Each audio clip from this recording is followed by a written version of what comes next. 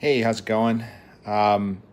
So this is gonna be a tool review on my DeWalt impact driver, which is a DC825, but it's also kind of how I'm putting it together and keeping my tools all organized. So I'm gonna do like maybe a series of these on some of the tools that I use, and then how I store them and how I keep all the stuff in one spot. So I use the Festool system. This is a Systainer. It's made by a company called Tanos, and they're a German-based company, and these are actually made in Germany. And this one happens to be yellow. I put a black knob on the front, and then to make it super fancy, I went and got a decal offline and on the internet and just put that on top. And now it looks like this box was actually made for the DeWalt. On the front, I printed the logo from the DeWalt tool. So this is a DC825. And then for the heck of it, I printed the UPC for the tool just because I was bored. So you don't need to keep your tools like this, but I try to keep my tools as organized as possible. And it's not always like that, but at least, as they say, everything has its place and there's a place for everything. So this is what it looks like inside. I got this egg foam stuff, and then this comes from FastCap is the company, and it's a customizable foam that you can cut and then you peel off these layers, and I'll show you in a second, but there's a whole bunch of laminated layers, so you can peel out as much as you want or as little as you want. So this tool is 13 years old now, I guess, 14 years old. I got a couple of years for right around when I got my first house. And I love this thing. They make a modern version of this. This is the old 18 volt. I don't see any reason to change. I have dropped this thing so many times. DeWalt made an amazing tool with this thing. It has two features. It brings screws backwards and it brings them forward. You step on this. And I don't know if you can see that, but watch this. That's me moving my hand. Hold on. There, that's fair. That's the torque. This thing is so much more useful than a conventional drill. It has so much torque, this impact driver. You can take the bolts off of a truck, off the lug nuts, or you can spend all day cutting holes for electrical conduit, or you can bring it down really slow and just really gently bring in a screw. It's super easy to strip things, but after a while you get really used to it. I happen to like the weight of this one with this bigger battery pack. Bigger guy, so you know the weight doesn't bother me too much. But the weight of this and the weight of this are about equal, so it's kind of like holding a dumbbell, and it's super balanced. I like that a lot. So yeah, this is a DeWalt 825. Like I said, there's a modern version with the fancier smancier batteries that they have now. I don't have that one. I have this piece of garbage. But I love it. Great tool. I really like the knurling and the release on the bit.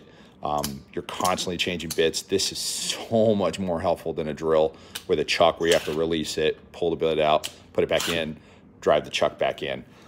This little thing is probably one of my favorite parts about the tool. So there's the tool. A couple things I keep in here. This is the battery charger. So I've got my battery charger. I throw the cable underneath it, and then I can chuck it in there. You can see my FastCap cutting wasn't so good right there. But this is basically what it is. It's a whole bunch of layers of, it almost looks like layers of sediment. And you can almost see them right there. And you could peel each one of these layers out, and they're probably like 1 millimeter, quarter inch. And so you can kind of peel it to where you want it. So there's the charger. This is actually the reason I did this review. I just cut this because I use this thing all the time. This is my Milwaukee 45 degree or 90 degree right angle fixture. So you put this on, so you grab this, lift it up, and now, see as I turn this, it's drilling. And this thing's super nice because you can open it up and you can get your angle, and you can really get in there and get a nice, pretty tight angle. My Festool drill can actually get about the same angle, but this is definitely much stronger. So I use that a bunch. And then this is where I keep my drill bits. So I have two of these old fishing lure boxes from a company called Plano. I love these things. They're bulletproof. They don't crack like a lot of plastic.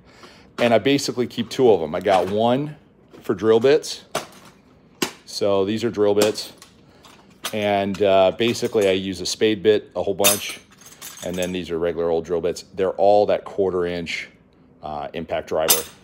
And then this is a super important drill bit. This is a pilot bit. I have about 5 of these, and currently I think I'm down to 2 because these break all the time. So that's what I use. I don't keep them in the storage box that they come in. I tend to buy the DeWalt ones, but what I'll usually do is, I think these are Irwin actually, these are speed bore, but I'll just, every once in a while, I'll go through, see which ones are dull, chuck all those, get new ones, put them in there. There you go.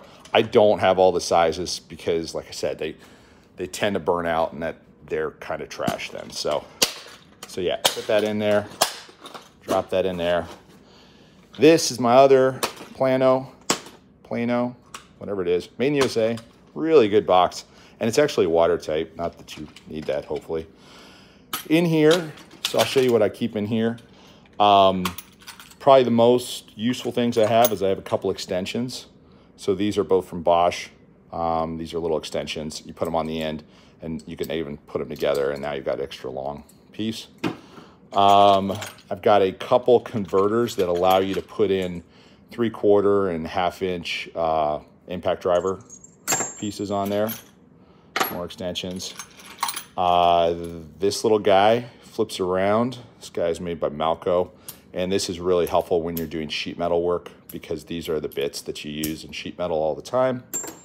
And then I have a ton of these little guys. This is GRK makes these, and they're, you know, T10, T15, T30, T25, T20. That's the size, so I don't know if you can read that one. It's T20, GRK. This is used all the time. I almost never use Phillips or slotted screws. I'm always using these Star Bit. They're called Torx T. That's what the T10, T15 is. Torx 10 size, Torx 15 size, Torx 20. And they're color coordinated. So when you get the box of GRK screws and it's green, you go grab the green bit and you don't have to look at the size or anything. You just know that, you know, I'm doing a big one. It's a blue. I'll grab the blue one. They get really big. They don't change colors. This is a T50. This is for like lag bolts, huge bolts like that. And then I also have some extended versions that I bought over the years for really long, deep ones where you can't get in there. I've got a punch and another punch because you always need those every once in a while. And then here I've got the obligatory slotted bit. And when you buy those kits, they give you these, like this is a T25. They give you this little shorty. It's okay, but I like to get my finger around there without pinching it, so I use the slightly larger one that you have to buy. And that's about it. Got the Bosch standard PH2 Phillips and all that junk. So anyhow, I use this a lot. If I was gonna buy one tool, this would probably be it. This would probably be the one tool I get. So that's why it gets reviewed first. I use this more than any other tool I have, and it has been super reliable. I don't think you can buy this particular model anymore, but you can buy one from DeWalt that's very similar. Yeah, highly recommend it. I really like this little storage system. I use it for all my favorite, well, pretty much all my tools now. And what's super nice is when you get done, if you're still watching this video, you're probably like, when's he gonna get done talking about one tool? Throw that in there, chuck that in. One thing I did do, anybody trying to do this at home, I did put a sheet of foam, of the foam that came with the box at the bottom, so that way it looks prettier. Throw these two in there, put that guy in there, shut the box, close it, And then this is modular. It stacks with this other Systainer system, which I'll do a video eventually on. So anyhow, that's 10 minutes of your life on the DH825 DeWalt tool and how I organize it, how I use it, everything I know about it. All right, I hope this helped somebody out. Good luck.